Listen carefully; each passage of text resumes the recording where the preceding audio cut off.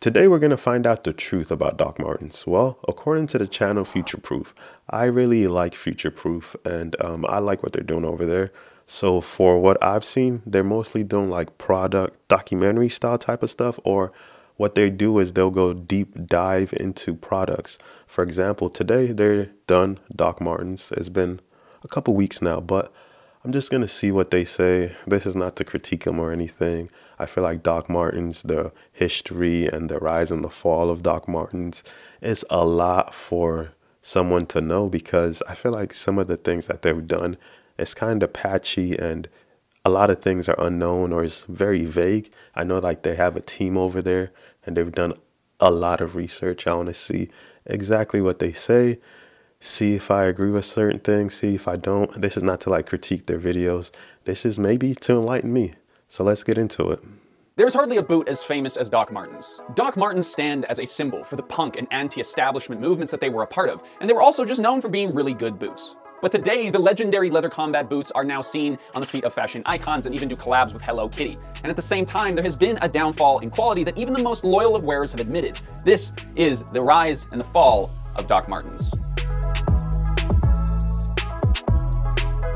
Today's video is made possible by our Patreon supporters. If you want to know more about how you can help support the work that we do on this channel, consider checking that out down in the link in the description. Now, in the world of fashion, few icons have endured as well as Doc Martens. As a legendary boot rooted in individuality and punk culture, they have left their mark on generations of people. And today, these boots have become a part of social culture in a very different way. And the story of how they got from where they came from to now is wild. All right, so most of you, I would guess, associate Doc Martens with the UK, right? But the brand was actually started by a Nazi. Yeah, that is right. Our story begins with Klaus Martens, a Nazi military officer who got into a skiing accident. So, I mean, it's true, the Nazi thing, or I don't think I should say that on YouTube, but yeah, I don't know. Some people, they take it very to heart, or I don't know. I don't know how to say it, but I just feel like even Nike, Adidas, so it's like it just makes it very hard, but I understand. And I like how he's going all the way back to the history where it originally started. I want to see the evolution of Doc Martens, because I kind of have a different evolution. Has Doc Martens fallen off, or are they still relevant, or what is it? Is it just for fun now? Apparently, and sought more comfortable footwear than the clunky combat boots that he was used to wearing. His solution was a revolutionary design, a boot with a soft leather shell and a more flexible sole, which he assembled using materials salvaged from abandoned cobblers' workshops and old army tires. Klaus then showed this product to a university friend and mechanical engineer, Dr. Herbert Funk, great last name. And by 1947, together they went to market with the very first ever iteration of Doc Martens. But these guys were still in Germany, and as we know, these boots are not associated with German culture typically. See, in 1947, post-war Germany was not exactly a place full of people looking to pick up a nice pair of locally made boots. The duo realized that they needed to expand their market, go somewhere else where there was a younger demographic maybe, or one that was more affluent. The UK was where they found home. With the help of a local shoe distributor in the UK, the iconic 1960s Airwear yellow-lined blood red leather boot was made in England, of course. Right, yeah. Of course. Now, funny enough, initially these boots were marketed as steel-toed $2 work boots that will not hurt your feet and last for decades. But see, at this time, the Man, imagine work boots being $2. That would be the time. But yeah, that's cool. I like how he's going along with it. I like their storytelling. You can literally tell like there's a team behind this, and yeah, let's UK continue. had changed. It was in a moment of real flux, and these shoes, basically on pure That luck, hairstyle. became a cultural icon of those times. You gotta understand, the UK was locked into Beatlemania. There was these newfound freedoms. A counterculture movement was brewing, driven by a desire for self-expression and a challenge towards those established norms. The rebellious spirit of the youth at this time found a perfect ally in the sturdy, no-nonsense Doc Marten boots. With a good pair of Docs, young people could literally stomp their mark on the world, be it in the streets of London or during the counterculture's iconic gatherings like Woodstock. As punk culture grew, This literally reminds me of, remember when Tyler the Creator came out and people wanted to be weird so bad?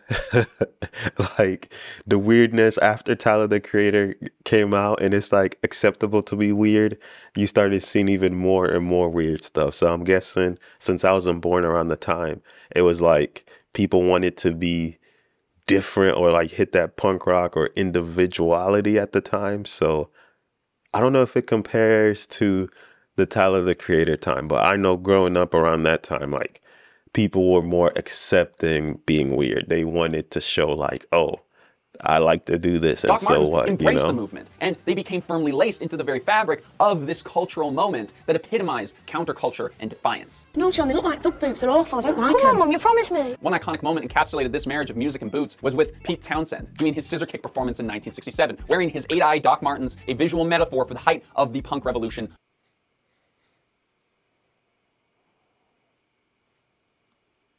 He was the dude that started it all. And from the research I've done, he said he put them on to protect his feet because he was slamming guitars and everything. But I feel like with this, I mean, they have missed some points so that they can keep the story going. But it's quite interesting.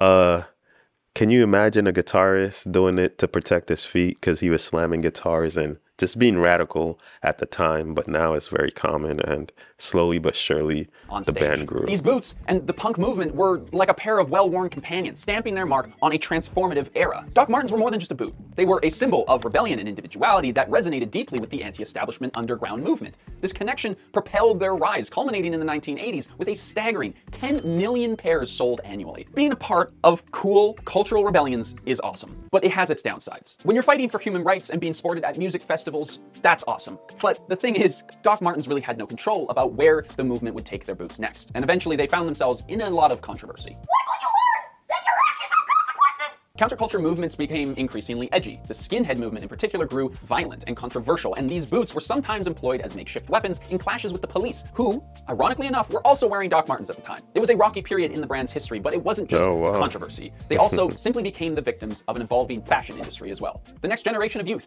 your boy, me, millennials, weren't really into Yeah, that is so true. When it comes to like the brand culture or what your brand is for, depending on what happens, it can make or break your brand. I've also heard that Doc Martens were getting banned in certain schools and things like that. So it's quite interesting to see just how it evolved. And then I kind of knew like police officers had it, but I didn't think like, oh, I guess it's like the bad guys had it, or the potential bad guys, and then the police officers had it too. It's like, for example, don't you know, like fast cars? It's like if a police chase happens, usually a police car is fast, but imagine if the bad guy has a fast car. I don't know. This is quite interesting to me. grunge aesthetics. And by the time I was in high school, nobody I knew was wearing Doc No, Martens. no. Instead of practical leather boots with real footbeds and laces, we were wearing skate shoes. Does anybody remember skate shoes? Like the thick tongue DC skate shoes that even if you Yeah, laced them I up to remember those 100% of times. the tightness available, they still flew off your feet if you tried to run anywhere. My dad hated those shoes with a Yeah. passion, and now I agree. It literally barely were skate. I was not a big fan of skate shoes. Like I didn't like the big chunky. Like I'm not a skater, so at the time, probably the most I did that was kind of skatey was rock some what are they called? The Chuck Taylors. I mean, I like those, but those are like way different. Like the DC times, crazy. Like I'm trying to think of how people even styled those, because you could only put your pants. You can't put them over it unless you have like some wide leg. No, those times, for me personally, not the best style time, fashion time. Agree with him because I'm 30 and also a dad now. This once robust company faced a severe decline, with Airwear International witnessing a staggering plummet in revenue from a lofty $412 million in 1999 to a mere shadow of itself at $127 million in 2006. It was around this time that they considered full-blown bankruptcy. The brand had no choice to adapt or fade away into nothing. And to weather the storm, the company was forced to make drastic decisions. And they did something that I'm sure all of you are seeing coming. They cut 1,000 jobs from their UK workforce and moved all of their manufacturing to China and Thailand. How could you do this to me? Question mark. Now we gotta understand, socially at this point, the brand was already in shambles. But the move overseas, while potentially economically beneficial, severed the brand from the roots that made it the brand that it was to begin with. But hold on, for a minute, if you're a semi-fashionable person today, you've probably noticed that Docs are kind of back, albeit in a completely different way. We are back, baby. Doc Martens continued. Are Docs back? Like, I thought, he said kind of. I mean, so from what I'm getting from this is like, yes, they have made a resurgence because they almost went bankrupt. They went to China.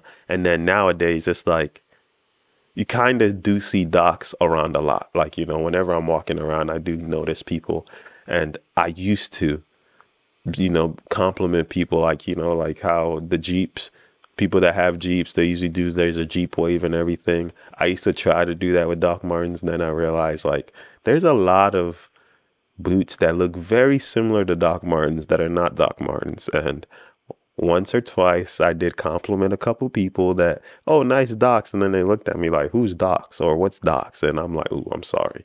But yeah, back to the to struggle for a number of years, eventually hitting rock bottom despite all of their attempts to salvage the company. At this point, they were forced to sell and got bought out by fashion mega brand Primera. Primera understood that this company still had a legacy that most millennials and Gen Z shoppers would be drawn to, and so they started shaking things up, experimenting with various models and jumping into surprising partnerships for this brand traditionally. And we're going to get into those in a second. But Primera isn't stupid. They knew that in some ways they had to harken back to the roots of this famous company, right? So with all of the social challenges happening in the late 2010s, whatever those might have been, the brand attempted to put themselves into a social justice position, reviving the energy that might have existed back for them in the glory days. Doc Martens were suddenly on a journey towards sustainability and inclusivity. In 2019, they introduced a game-changing vegan line replacing traditional leather with a synthetic, animal-friendly material, which was basically plastic, and it also happened to be conveniently cheaper than real leather, which helped them a lot, I'm sure. And this tangible shift won them a PETA Fashion Award that year. I did not know that was 2019. Now, this actually kind of worked in a lot of ways. Their vegan some people line are with the vegan, some people are not. Subcultures who passionately identified with I have the no vegan dog movement. in the fight. And the results was astounding. Online sales soared by 2/3, reaching a staggering £72.7 million. This accounted for a remarkable 16% of the company's total revenues. In 2021, they launched a sustainable Made in England shoe line, specifically targeting a new generation of eco-conscious kids who valued environmental responsibility. So you could say that today, the Doc Martens rebrand is in full swing. But unlike the grassroots movement that built them in the beginning, the new word of mouth happened as it always does today, through influencers. Self-righteous, self-involved, hypocritical, decent hair, good looking, but terrible. This was 2021? I'm confused. Worst. That's why you should support our channel instead of those other influencers. What? I thought the Made in England was... Give us money every single month so we can keep dunking on other influencers. Well, let's just continue. That's what you should do. All jokes aside, we do have a Patreon. It is a fun place. We do a podcast there every single month, and we answer your questions, and it's a great way for you to interact with us if that's of interest to you. Doc Martens chose to go really right to the top. They punched into a new echelon of style with A-list celebrities like Kirsten Stewart, Dakota Johnson, Hailey Bieber, and Bella Hadid, proudly getting them to flaunt their revamped boots on the red carpet. And with this move, it pretty well was the shift from a symbol of defiance to a high fashion runway icon. Another way that Doc Martens managed to maintain relevance in this time was through appealing to youth specifically. They released all kinds of sandals and styles that didn't really before fit the brand name, like lots of platform shoes for some reason. If you go on their website, they've actually got a whole section dedicated to collaborations that they've done in the past, working alongside brands like Supreme, Lazy Oaf, Senrio, and other companies that I probably don't recognize. Now, while there isn't anything inherently wrong with partnering with Hello Kitty to make Doc platform sandals, it does say a lot about where this brand's new direction is going. And here's the thing. It works. If you just look at the numbers, this was a really smart move. The new Doc Marten brand pivot was met with a resounding success. In 2021, they hit record high sales figures, selling an impressive 12.7 million pairs. And this trend continued to surge with 14 million pairs in 2022. But the thing is, even if Doc Martens got their groove back financially, they aren't the sturdy punk boot that they once were. You remember that part of this video where we said that they moved their production to China and Thailand to save the company? Well, as the company began to return to the cultural front lines, longtime consumers started to notice that they weren't the boots from the past. The made in China models, although more affordable, often failed to live up to the reputation established by their made in England predecessors. The quality of the leather, once renowned for its sturdiness, appears to have suffered. Customers reported that the new boots lacked the same kind of durability, frequently showing signs of wear and tear much faster than the ones that they had owned earlier in their lives. Stitching and construction issues became more prevalent, leaving some longtime Doc Martens fans super disheartened. You can see all of those tiny violin stories on Reddit if you really want to go on a deep dive. But it's not just the construction that was pissing people off. It's like the whole vibe and energy of Doc Martens changed. There's a lot of stories of how Doc Martens has changed the way that it interacts with its community. One of Doc's biggest resellers, A.G. Meek, had to explain to its older customers that after 30 years of selling these boots, they were asked to stop because, I quote, "We no longer feel the Doc Martens brand sits comfortably alongside your offerings and the other brands that you sell." Doc Martens has also faced backlash from a tweet that was sent out in 2022 that claims that Docs used this person's shoe design without compensation or credit to the original artist. Apparently, they offered the person to trip around to the head office to look at some shoes as compensation for the whole ordeal or whatever. Bear in mind, this is a story on the internet, take it with a grain of salt, but it does sort of lead to this entitlement that this legacy brand has now sort of adopted. Doc Martens were celebrated for their craftsmanship and their longevity, which had earned them a devoted following. Their story was about doing the right thing in the face of pressure and adversity, and yet, when things got tough, they sold out to save their own ass. And sadly, what is left today is the idea of what Docs once were. We crave the kind of revolution and cohesion that Docs were a part of. And the people who are promoting this boot today know that. Okay, so we have kind of ruined one of the most legendary boot companies in the world, but do not despair quite yet. We have some options for you. Not surprised. You can still indulge in the nostalgia of the made in England version. However, while it is assembled in England, a lot of the materials are sourced from other places around the world, including Asia. The only way to get that authentic Docs experience is if you find an old pair thrifted at a thrift store. But hold on, because there is one company left trying to fulfill the Doc Marten dreams that have been dashed, and that is Solovair. Back in the day, this company had the green light to produce Doc Martens until the 90s. They've been quietly holding on to the air shoe design, and they've still been making them right there in jolly old England. Don't know if that accent was right. No, there's no place like London. Bruh. And here's the kicker. They are cheaper than the made-in-England versions of Doc Martens. They have gone the extra mile by sourcing their leather in England, and here is the pièce de résistance. Their boots are super easy to maintain and repair, with soles available right on their website. Solovair stands as a testament to staying true to both style and substance. I mean, heck, you might even see me out there sporting a pair of them myself. So hopefully that silver lining made this whole video worth it. If you did enjoy it, remember to like. I actually like Solovair. Like Solovair, I'm not gonna hate on them. I like what they're doing. I like the competition. I feel like Solovair, they definitely fill a void. Like if you really want like some sturdy, durable boots, Solovair, I like them. The ones that I do have, I want some more Solovairs for some reason, but Solovairs, they don't ring on YouTube. Like, I don't know what to do. Like, Solovairs, I really like them. I mean, I like my Doc Martens that I do have. The only thing that I would say, I definitely can tell a difference. Like, my 1460s, the made in Englands, those ones, I mean, they're okay, but the Solovairs, yeah, I feel like they're gonna last a while. Literally, I've had them for less than my my made in England, and I feel like I can go to the moon and back with my Solovairs. Like, that's how good they are. Great video, great video, great video. Like, I felt like their video, they did a lot. I mean, they just went from punk to modern time. I mean, I know they're trying to make the video as good and as catchable as possible, but they missed like so many different errors and like so many different changes in the Doc Marten scene. And I mean, I get the point of the video. It was the rise and the fall, but yeah, it was a good video. I mean, I do feel like Doc Martens, I mean, I haven't had any, like, I call them legacy Doc Martens, the ones that people have had for a long time, or the ones that they're used to, those durable boots. But yes, I can see, or I have seen a lot of people online complain that Doc Martens, like, the durability is not the same anymore, or they wish it was more durable. But people keep buying it because what Doc Marten is doing is changing. Me personally, this is what I think. It's being more flashy. It's like something that you want to get, you know? It's something like, for example, we know Nike, or Nike for the mandem, yeah?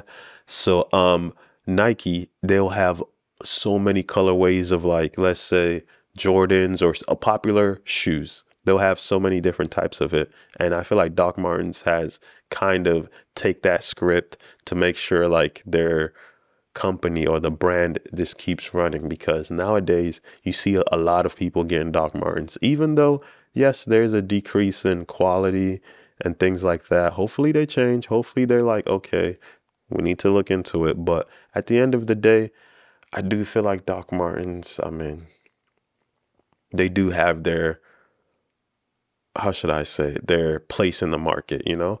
I do feel like the boots, since the quality has gone down, why won't the price go down a little bit?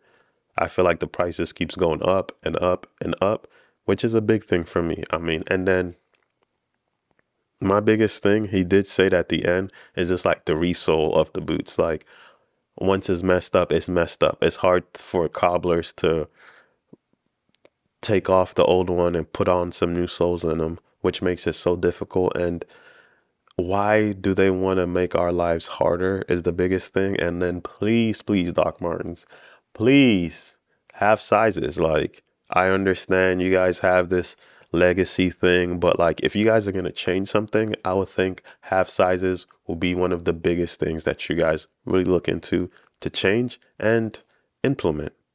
Hey, what do you guys think? Let me know.